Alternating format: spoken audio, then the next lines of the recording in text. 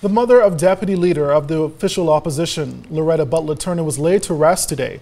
A cross-section of government officials attended the service for Rosemary Butler, including Prime Minister Perry Christie. The service was officiated by Canon Crossley Joaquin, assisted by Reverend James Moultrie and Reverend Lyndon Douglas. She is survived by her children, Clarice Butler, Denise Butler Dosimo, Valerie Osborne, Dr. Riley Butler, Claudette Butler, the Honorable Loretta Butler Turner, and Craig Butler. Mrs. Rosemary Butler was 77 years old.